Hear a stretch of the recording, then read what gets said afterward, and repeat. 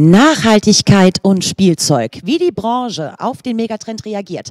Axel Dammler ist geschäftsführender Gesellschafter von Icon Kids and Youth, dem größten deutschen Spezialinstitut für Kinder- und Jugendforschung. Er arbeitet seit 1992 mit jungen Zielgruppen und hat seitdem zahlreiche Studien zum nationalen und internationalen Spielzeugmarkt durchgeführt. Und jetzt sind wir sehr gespannt, was er uns hier live zu berichten hat. Ganz viel Spaß, Herr Dammler.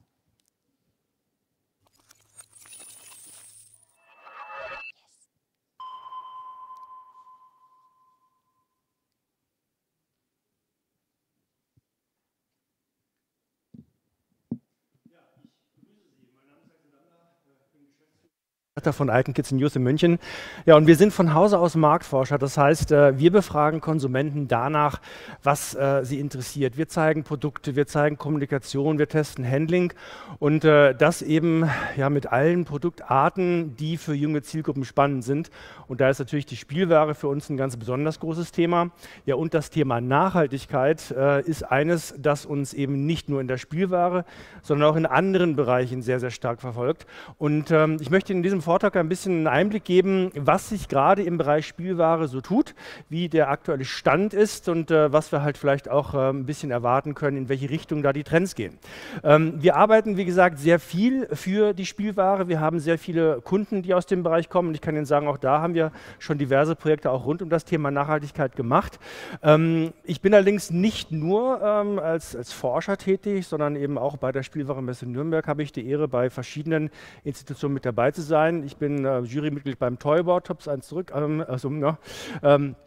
Wollen wir das nochmal kurz machen, vielleicht, weil wir als Marktforscher sind, wir sind ja sehr fokussiert darauf, was die Menschen uns sagen. Also dieser klassische konsumentenzentrierte Ansatz, es geht bei uns immer darum, dass der Köder dem Fisch schmecken muss, nicht dem Angler, und darauf werde ich nachher noch ein bisschen zu sprechen kommen, wenn es ums Thema Nachhaltigkeit geht und was funktioniert und was vielleicht eben auch nicht so gut funktioniert hat bisher.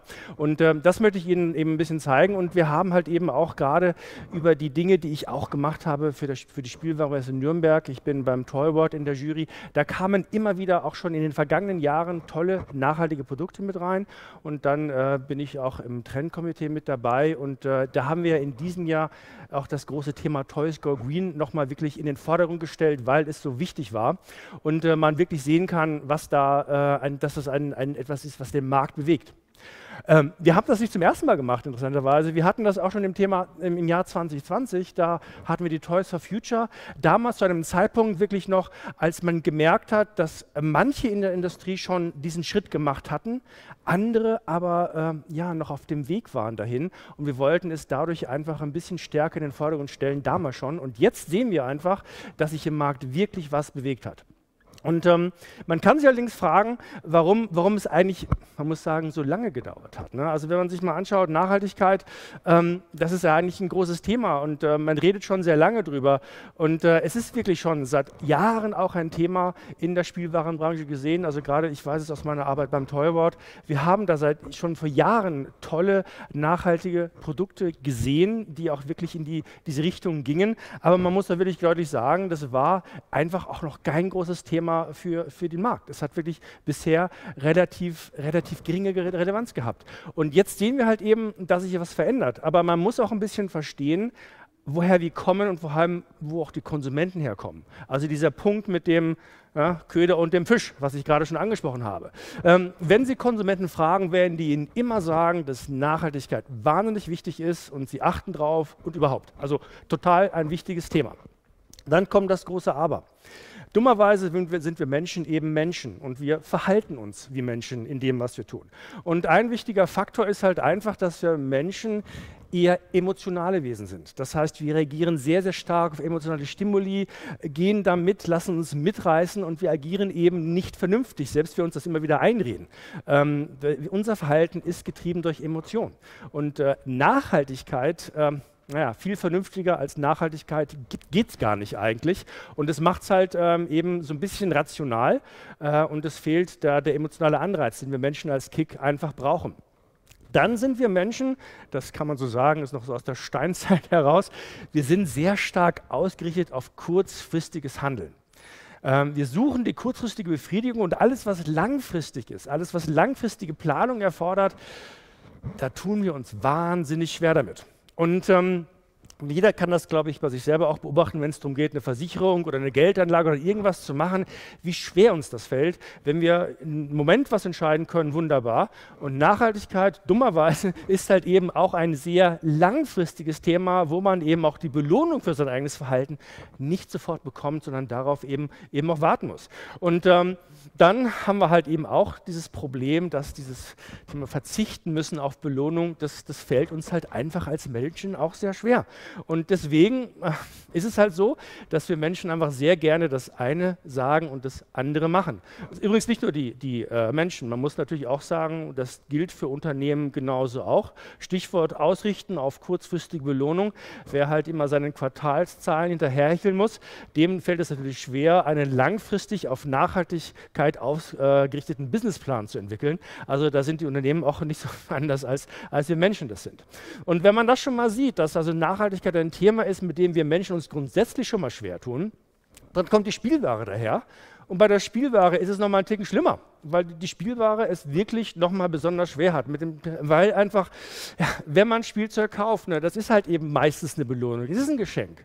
Man kauft es, um die Kinder glücklich zu machen, man will einfach das Leuchten in den Augen der Kinder sehen.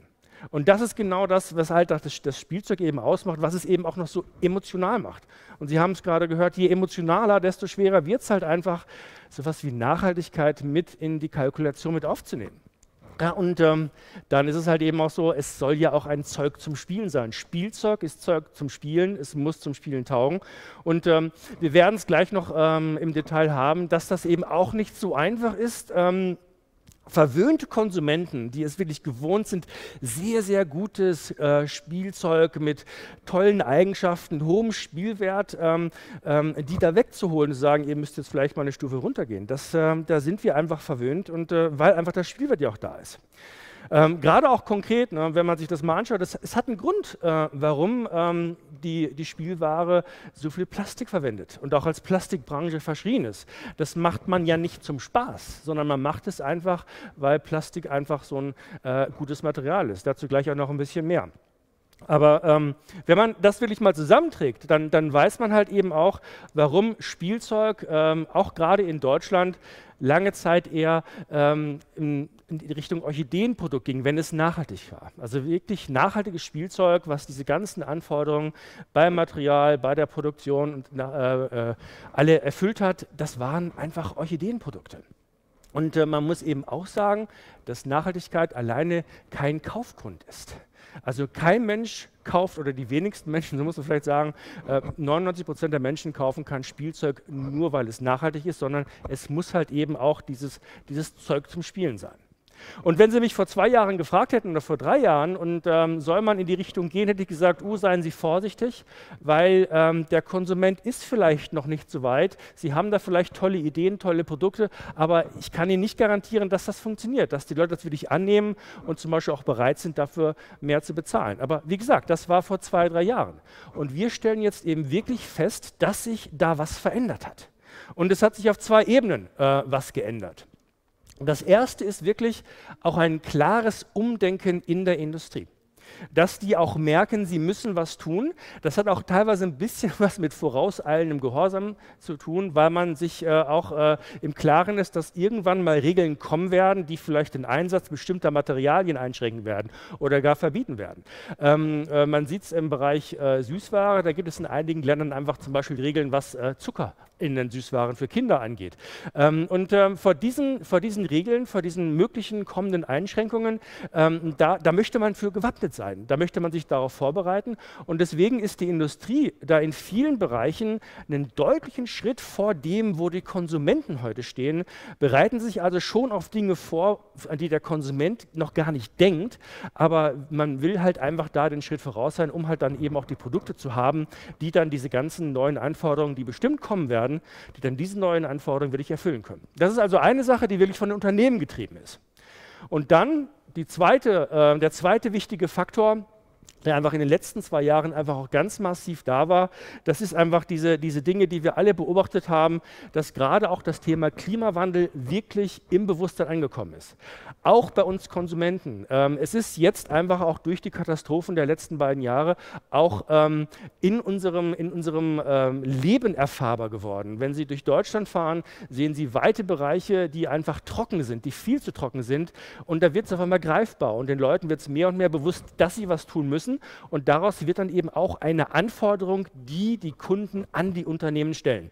Und die Unternehmen wissen es auch. Die Unternehmen wissen auch, dass sie was tun müssen. Und deswegen ist halt wirklich aus einem Orchideenthema, was wirklich man in einer Nische wunderbar bedienen konnte, was auch schon in einer Nische lange sehr erfolgreich war, ist jetzt ein Thema geworden, das hochrelevant ist für den Massenmarkt und wirklich wahnsinnig viel passiert. Und es gibt verschiedene Bereiche, in denen die Spielware oder die Spielwarenindustrie auch wirklich nachhaltig unterwegs ist, also wo man versucht, sich da aktiv weiterzuentwickeln. Das erste Thema ist wirklich das Thema Langlebigkeit, auch ein ganz wichtiger Faktor, einfach die Nutzungsdauer von Produkten zu verlängern. Der zweite Bereich ist das Thema Verpackung. Und der dritte Bereich ist das Thema Produktmaterial. Und zu diesen 3 Punkten möchte ich jeweils kurz was sagen, was da die aktuellen Dinge sind, was man da so beobachten kann. Und vielleicht zunächst mal etwas zum Thema Langlebigkeit. Da kann man sagen, dass es wirklich ja so ist, dass das Thema schon immer eigentlich ein relativ großes war, gerade in Deutschland. Ich sage jetzt mal so ein Stichwort wie mitwachsendes Spielzeug. Also ein Spielzeug, das das Kind sehr, sehr lange haben kann. Und wir sind in Deutschland schon immer so gepolt gewesen, anders als in anderen Märkten, dass wir auf solche Dinge irgendwo geachtet haben, dass das ein Kaufargument für Eltern war, auch für Schenker war, wenn man gesehen hat, die Kinder können sich damit länger beschäftigen, wollen damit oder dürfen damit, es ist einfach ein länger nutzbares Spielzeug. Und das ist ein Faktor, der immer wichtiger wird, dieses Thema Mitwachsen in so ein Spielzeug gleich hineinzudenken bei der Konzeption. Also wie kann man erreichen, dass das Spielzeug länger hält? Und dann eben ein Faktor, der auch sehr wichtig ist, nämlich, dass man sich wegbewegt von einem einzelnen Spielzeug hin zu Spielzeugsystemen, wo alles ineinander greift, wo alles miteinander kombiniert werden kann, wo ich einfach verschiedene Dinge vom Fahrzeug über die Figur bis zum Gebäude alles miteinander spielen kann und daraus eine komplexe Spielwelt wird. Und das sehen wir eben auch seit einiger Zeit, auch generell im Spielwarenmarkt, dass die Unternehmen sich in diese Richtung bewegen, dass sie versuchen, Spielsysteme zu entwickeln. Das ist auf der einen Seite super cool für die Unternehmen, weil natürlich ein Spielsystem immer auch Nachkäufe generiert, also auch aus betriebswirtschaftlicher Sicht total Sinn macht, aber es sorgt halt eben auch für Langlebigkeit des Spielzeugs. Durch jeden Kauf, durch alles, was dazukommt, wird der Spielwert erhöht und dadurch einfach auch dafür gesorgt, dass das Spielzeug länger interessant bleibt für das Kind.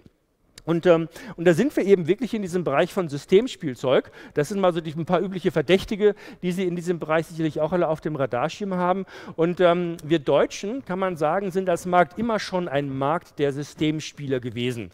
Und wir haben auf solche Themen wie Langlebigkeit auch immer schon mehr geachtet als viele andere Märkte. So ein Thema wie der Second-Hand-Spielzeugmarkt, den es in Deutschland ja gibt, auf eBay oder auf allen anderen Plattformen, das ist schon immer da gewesen. Und Langlebigkeit als dieser Faktor ist etwas, was tatsächlich eben auch wirklich immer stärker wird. Das heißt, Systemspielzeug, wenn man so will, ist gutes Plastik im Gegensatz zu Einwegspielzeug, was sofort weggeworfen wird. Das ist Nachhaltigkeit, eben obwohl es Plastik ist, durch die Wertigkeit und die Langlebigkeit. Und das ist ein Faktor, den eben manche Unternehmen sehr gut und sehr glaubwürdig spielen können, weil sie genau das liefern.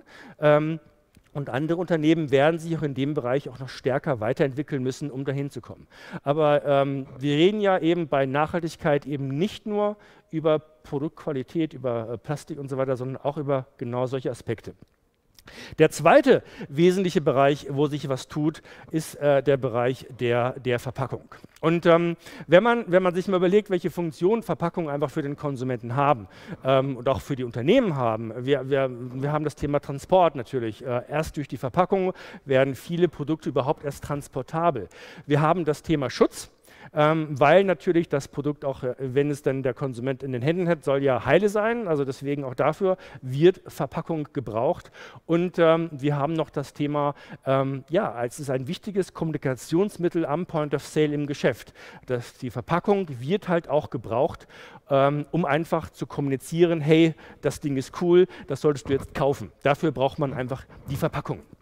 Und wenn man sich so mal diese klassisch so aus der Betriebswirtschaft kommt, so diese Checkliste, was muss eine Verpackung alles können, mal anschaut, man sieht einfach, wie sich in den, gerade auch im letzten Jahr, wirklich die wirtschaftlichen Rahmenbedingungen massiv verändert haben und die gerade im Bereich Verpackung auch wirklich Nachhaltigkeit wirklich forcieren. Ich möchte mal als ersten Punkt mal wirklich dieses Thema der Transportkosten mal nennen. Wenn Sie bislang einfach Ihr Ziel hatten, möglichst große Kartons zu machen, die im Regal, im Geschäft viel Front haben, um dann richtig cool auszuschauen, dann ist das am POS natürlich cool. Aber wenn Sie diese Kartons derzeit eben über den Ozean im Container verfrachten müssen, dann haben Sie auf einmal irre Kosten an der Backe und dann wird das auf einmal zu einem massiven Nachteil, wogegen gesteuert werden muss. Und ich will jetzt nicht darüber reden, wie jetzt sich Transportkosten auf die CO2-Bilanz auswirken, weil das ist ja auch ein richtiger Faktor für Nachhaltigkeit. Wie sind die Transportkosten? Also deswegen an der Stelle, allein dadurch, dass die Transportkosten explodiert sind, denken die Unternehmen massivst darüber nach, die Verpackungen kleiner zu machen, zu schrumpfen, um einfach dadurch Geld und Kosten zu sparen und dadurch verbessert sich automatisch die Ökobilanz nicht nur durch weniger Verpackungsmaterial, sondern auch durch weniger CO2-Kosten beim Verschiffen von dem, was man hat. Also das ist tatsächlich eine Rahmenbedingung, die, obwohl es gar nicht daherkommt, aber massiv in Richtung Nachhaltigkeit die Unternehmen fast zwingt, kann man sagen. Dann haben wir dieses Thema der Rohstoffkosten generell, ne, Karton und so weiter. Das ist ein weiterer Aspekt. Die Papierkosten, jeder, der mit Papier arbeitet, ist am Jammern ohne Ende. Wir haben Kunden auch im Zeitschriftenverlag, denen geht es gerade gar nicht gut in der Richtung, weil es einfach das Papier so teuer geworden ist, Kartons werden teurer. Auch das zwingt zum Umdenken, zu überlegen, brauche ich überhaupt noch einen Karton oder wie muss der ausschauen und ja, ist das noch ein wichtiger Faktor. Und dann ein weiteres Thema, das Einkaufsverhalten der Konsumenten verändert sich ja auch. Ne? Und wenn wir Richtung Online-Shopping denken, dann ist das Entscheidende für den Kauf des Produktes ja nicht mehr die Verpackung, die im Geschäftsregal steht, sondern es ist der Auftritt im Online-Shop. Wie wird das Produkt da präsentiert? Am Ende ist es dann fast komplett egal, in welchem Zustand oder in welcher Art von Verpackung dann dieses Produkt wirklich dann beim Käufer ankommt. Kann natürlich ein bisschen doof sein, wenn dann unterm Weihnachtsbaum irgendwie so ein brauner Pappkarton, so ein kleiner liegt, der total unschön ist. Aber aus Unternehmenssicht ist es das eigentlich nicht mehr so wichtig, die Verpackung als Kommunikationsinstrument zu nutzen. Und das gilt umso mehr, je wichtiger der Online-Vertrieb wirklich für das eigene Sortiment ist. Weil im Online-Geschäft brauchen Sie eigentlich irgendwann keine tollen, fancy Verpackungen mehr. Aber was wird gemacht? Also die Unternehmen sind dabei, halt einfach aus diesen Rahmenbedingungen wirklich über das Thema Verpackung nachzudenken. Da ändern sich die Dinge, aber ich möchte Ihnen einfach mal ein paar konkrete Maßnahmen mal zeigen, was tatsächlich passiert. Beispiele von Unternehmen, die an der Verpackungsschraube drehen, um dort einfach nachhaltig zu werden. Wir haben das Thema, dass die Verpackungen kleiner werden, dass sie wirklich verschwinden oder gar nicht mehr da sind. Wir haben das Thema, dass Plastik ersetzt wird oder weggelassen wird. Dazu mal ein Beispiel, wenn Sie Lego-Spieler sind, dann wissen Sie, dass eigentlich die Lego-Steine kamen immer in kleinen Plastikbeutelchen. Und diese kleinen Plastikbeutelchen werden jetzt ersetzt durch Papierbeutel. Dann ist die Verpackung von Lego-Produkten auf einmal nur noch papierhaltig und damit einfach deutlich nachhaltiger, als sie das vorher war, weil es eben innen drin auch kein Plastik mehr gibt. Und das ist so ein Schritt in die Richtung. Lego macht da auch noch was anderes. Wenn Sie in Lego-Stores reingehen, dann haben Sie diese Mix-and-Match-Wände, wo Sie sich halt Steine rausholen können. Und das hat man früher in Plastikbechern gesammelt und das werden jetzt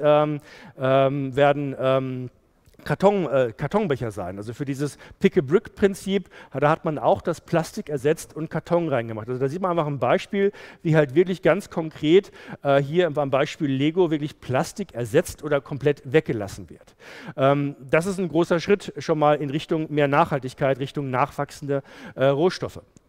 Und dann halt eben auch ein großer Punkt, dieses Thema mit dem Materialmix, um einfach dadurch auch bessere Recyclingfähigkeit zu erreichen. Eine klassische Verpackung für Spielzeug ist ja eben gerade die Blisterverpackung, also eine Kombination aus Plastik, transparentem Plastik und Karton. Und das ist natürlich unter Nachhaltigkeitsaspekten nicht so schön. Zum einen ist es Plastik dabei und es ist noch ein kombiniert, das sind ja auch meistens verklebte Dinge und viele Konsumenten machen sich halt eben nicht die Mühe, die verschiedenen Komponenten auseinanderzureißen und sie getrennt voneinander zu entsorgen, was natürlich ginge. Und ja, was macht man? Und ein Weg geht zum Beispiel Zapf bei den Babyborn-Puppen, wo jetzt die Verpackungen, die vorher so Klarsichtfenster hatten, wo man die Puppe sehen konnte, die werden jetzt ersetzt durch ganze Kartonverpackungen, wo man halt wirklich kein Fenster mehr hat. Und eine Marke wie Babyborn kann sich das wahrscheinlich eben auch erlauben, weil the brand is the message, man kennt die halt einfach und da ist jetzt eben auch kein Plastik mehr vorhanden. Also man sieht, wie da wirklich auch konkrete Lösungen schon in den Markt reingetragen werden. Die haben natürlich auch ein paar Nachteile manchmal eben auch, aber das ist ein ganz konkreter Schritt in Richtung mehr Nachhaltigkeit, den die Unternehmen da auch wirklich treiben. Und wenn man das mal so sieht, was dann so die Unternehmen oder was manche Unternehmen tun, um halt Plastik und solche Dinge einzusparen, ich sage es Ihnen ganz ehrlich, ich frage mich, ob man jetzt so ein Produkt wie LOL Surprise, ob das unter diesen Aspekten wirklich noch eine große Zukunft haben wird, weil das produziert halt einfach wahnsinnig viel Müll für relativ wenig Spielzeug und unter Nachhaltigkeitsaspekten ist das sicherlich jetzt nicht unbedingt das, was man sich so wünschen würde und da wird es also wirklich interessant sein, wie sich solche Produktkonzepte in den nächsten Jahren weiterentwickeln. Aber ich denke mal, irgendwann kann man es sich als Unternehmen auch nicht mehr erlauben, solche Produkte wirklich in den Markt zu bringen. Das ist meine persönliche Meinung. Ja, das war das Thema Verpackung und dann haben wir noch das Thema Produktmaterial und da geht es dann jetzt wirklich ans Eingemachte. Weil bei Verpackungen, da kann man immer auch ein bisschen rumdrehen und sagen, ja, da kann man das Plastik vergleichsweise leicht weglassen, aber beim Produktmaterial, da wird es dann wirklich so, da reden wir über die Spielzeugeigenschaften. Und ich habe das gerade schon mal angedeutet, die Konsumenten sind ja verwöhnt. Ne? Wir haben ja wahnsinnig tolle Spielzeuge mit vielen Funktionen, die unheimlich viel können, die toll ausschauen. Und das ist der Standard, den die Konsumenten bei Spielzeug anlegen, was die erwarten. Und von dem die auch erstmal gar nicht runter wollen. Ne? Und deswegen wird es beim Material, kommen wir in den Bereich, wo es halt bei vielen Unternehmen gerade auch noch richtig wehtut und wo halt aber sehr intensiv an Lösungen gearbeitet wird, um das in den Griff zu bekommen. Es gibt natürlich heute schon die Produkte, die auf dem Bereich Nachhaltigkeit auch schon genau voll am Deck sind, wenn es um das Material geht der Produkte. Na, das sind ja alles mal Beispiele, das sind alles Einreichungen, die Sie auf der Messe in der Sonderfläche Toys Go Green gesehen hätten. Das sind alles Beispiele für komplett nachhaltige Produkte, von vorne bis hinten. Sie haben ein nachhaltiges Material. Sie haben die Verpackung, die nachhaltig ist. Sie haben sehr häufig eben auch Spielzeuge, die ortsnah hergestellt werden, die halt eben nicht aus Asien hergeschifft werden müssen, also auch keine CO2-Kosten, Emissionen verursachen beim Transport. Das ist quasi mal das, was man früher so ein bisschen unter Orchideenspielzeug auch ein bisschen gesehen hat. Das sind auf jeden Fall die das 100% hinkriegen und Sie sehen da natürlich auch sehr viel Holz, Sie sehen da auch sehr viel Stoffe und solche Dinge, Material, das wirklich gut zu nutzen ist und reingeht.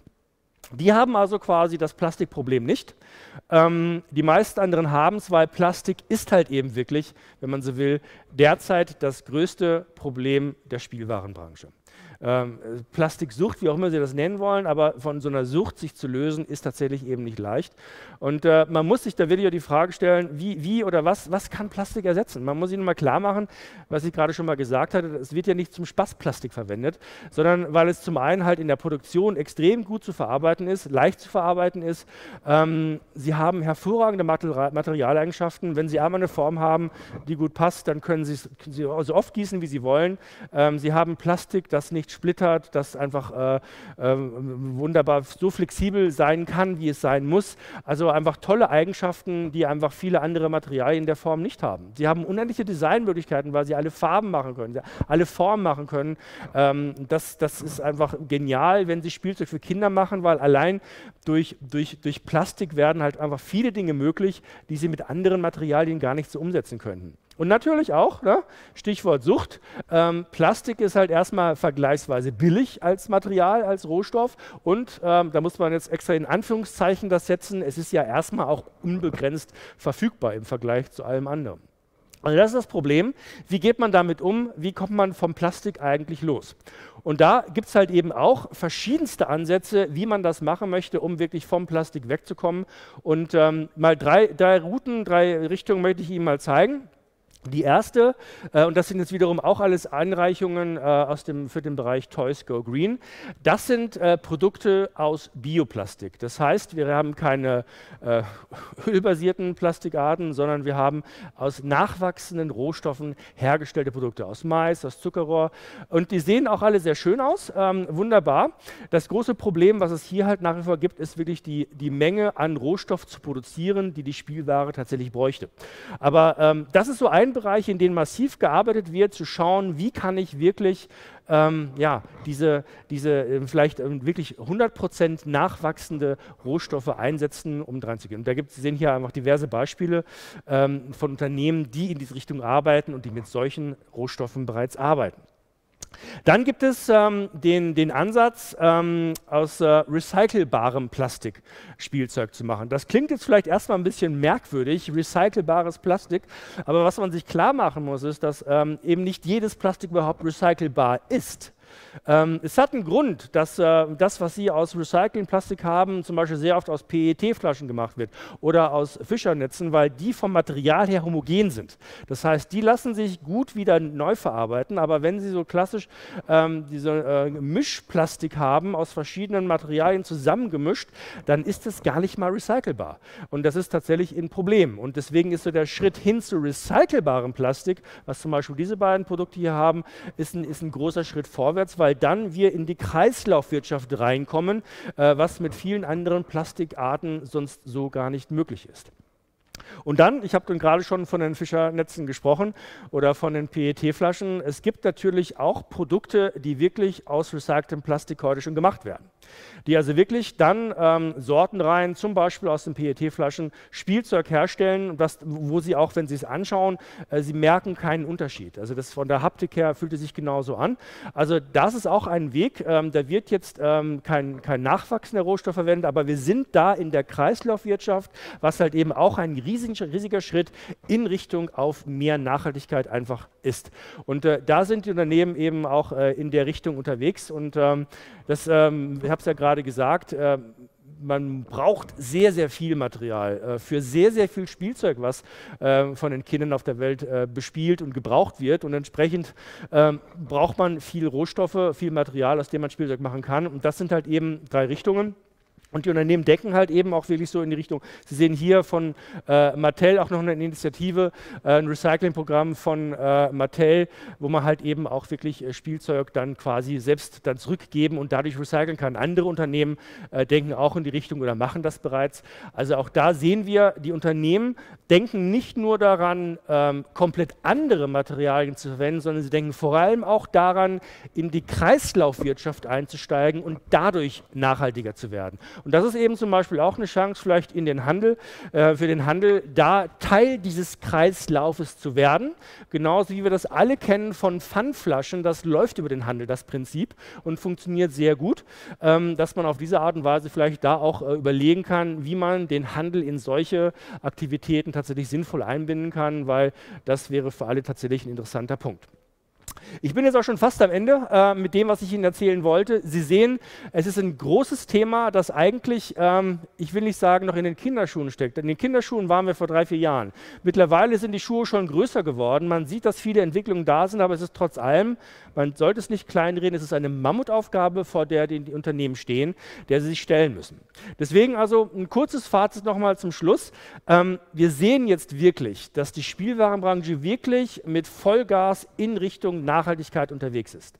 Was also vorher eben entweder Orchideenprodukte waren oder auch so ein bisschen Feigenblattgeschichten, die man gemacht hat, das sind jetzt Dinge, die von den Unternehmen, auch von den Großen, genauso wie von den Kleinen, mit extremer Ernsthaftigkeit betrieben werden, weil denen bewusst ist, dass sie da etwas tun müssen. Und wir werden da sicherlich in den nächsten Jahren auch noch große Fortschritte sehen. Aber da, wo die Spielwarenbranche heute schon steht, ist ein Riesenschritt weiter als da, wo wir vor 2 oder 3 Jahren standen. Und auch da, die Unternehmen wissen auch, da gibt es ja auch schon ein paar Beispiele dafür, was passiert, wenn man es nicht ernsthaft macht.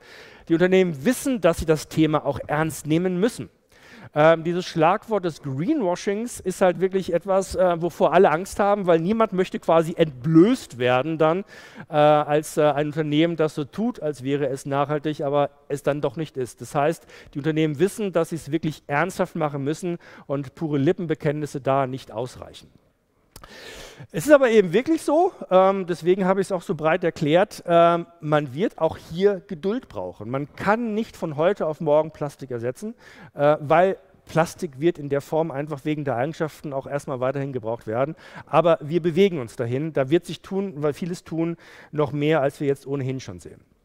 Und das ist nochmal ein wichtiger Hinweis, auch nochmal an alle, die Spielzeug machen. Nochmal die Erinnerung, wie wir es vor 5, vor 10 Jahren hatten. Auch da gab es schon nachhaltiges Spielzeug. Aber Nachhaltigkeit allein macht kein gutes Spielzeug. Spielzeug muss Zeug zum Spielen sein und wenn es nicht diese Eigenschaften hat, die Spielzeug braucht, dann kann man es vergessen. Aber was wir sehen werden, und das ist der große Fortschritt, auch gutes Spielzeug wird dann nachhaltig werden.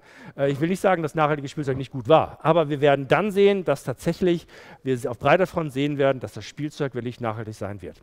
Das war es, was ich Ihnen zum Thema erzählen wollte und ich hoffe, es hat Ihnen ein paar neue Anregungen gebracht und darf mich für die Aufmerksamkeit bedanken. Vielen Dank. Vielen, vielen Dank, Herr Axel Dammler, Icon Kids and Youth.